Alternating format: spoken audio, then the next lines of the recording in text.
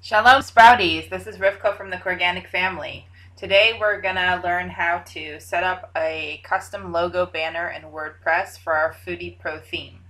I had to poke around a lot doing this. As I've mentioned before in the previous video, this is the first time I have gone into building a website with a custom theme. So I poked around a little bit with this, and I also had already completed one step. And the reason I didn't include that step in this video is because there's a lot of different ways to go about doing this part, and also there's enough that it's really a video in itself. So what I'd like to do is just make a separate video and not kind of confuse things, because some of you may already have your banner fit to the recommended pixels that this WordPress theme is requesting. Others of you will just be able to crop it, which I'll show you in a minute. So you don't necessarily have to do it this way. It was just easiest for me to get it formatted exactly the way I wanted it by using Gimp. So I used Gimp too. We'll put that in the description below. We'll put a link to that. That's a free software. It's an open source software. It's pretty cool. I had heard of it in the past before and it didn't work so well for me. It worked really good for me this time, but there's definitely a learning curve to it. I had used some really good, I'm trying to remember what it was called. It was an Adobe program.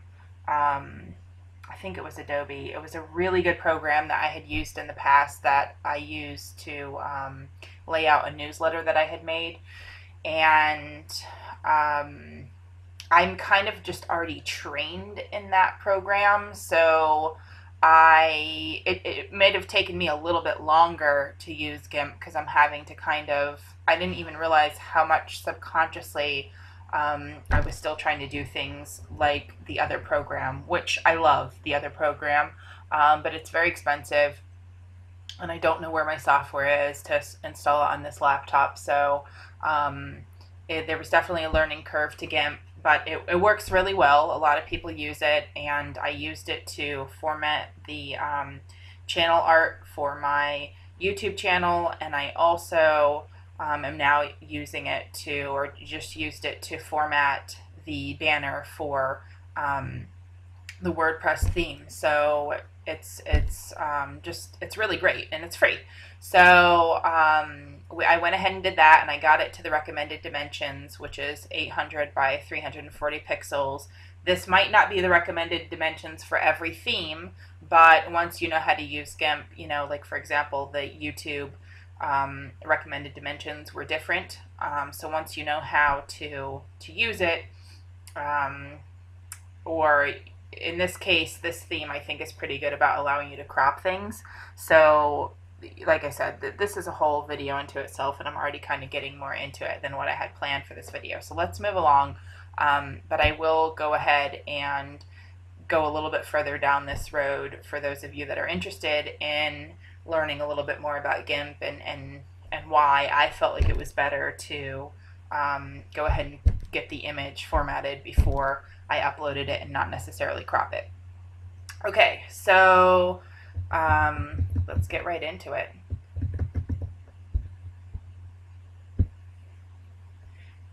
Okay, so what we're going to do in order to upload this, first I just want to show you where we left off. We're back at our dashboard, and this is just our bare bones. I haven't touched anything, had just installed the theme. So this is just what the website looks like right now. And now we're going to go into appearance, and we're going to go into header, because that area that we're going to want to customize is referred to as a header. And then you can see I was playing with a little bit. I had actually uploaded this a couple times, and this again goes into why I like formatting it without just cropping it, because I was able to kind of adjust and stretch out the image exactly how I wanted it. I'm still playing with it. I'm actually still in the process of playing with it, but I think that I have it now more how I want it. I've played with it a couple times, and it was coming up too small, and different things. Just really in short, you can crop the image in inside the theme, but I don't think you can really manipulate the image in the theme, if that makes sense for now. And that's what I wanted to do. I wanted to actually manipulate the image a little bit and format the size a little bit better, not just crop it. Okay, so we're going to add the new image, upload files.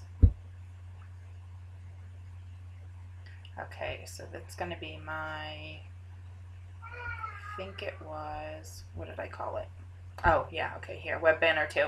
If you look here, see how the Web Banner 1, this is one of the first ones I created in Gimp for what we're doing now, and then now this is the second one I've created. This came up really small on the actual website, and so what I was trying to explain is that you could crop this more, but you can't necessarily manipulate the image. And see, I wanted to kind of stretch the image and pull the image more into that allowable pixel dimension. So that just, you know, hopefully it's gonna look better than just cropping it, and more, you know, what I was looking for. So let's go ahead and open that one. Okay, so I'm going to select and crop, and see it really fills that dimension really nice. You know, I don't necessarily want to have something cropped. I wanted to pull the image into that space bigger. Okay, so we don't really need to crop this. Hopefully it'll work out. Now, something that I just learned is that this showed up really weird when I had first uploaded this, and so I went over to the website. Let's refresh this. Oh, maybe I didn't save it yet. Hang on.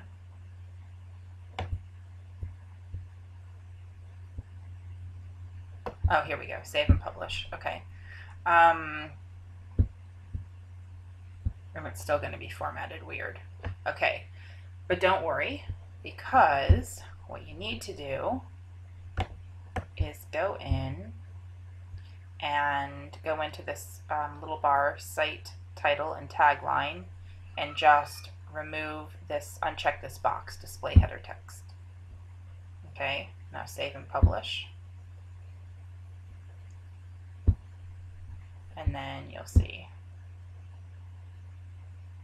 Okay, so I'm still not 100% happy with this right now. I'll probably play with it a little bit more. I don't like how small it looks on the website. I think it's just, it needs to be stretched out wider, I think. Anyway, but there you go. I mean, you can play with it and try to, you know, figure out what opportunities you have for, you know, customizing it even more, but at least there's, you know, a custom logo, and it's a big step in the process. So hope that was helpful, and look forward to our next step in the next video.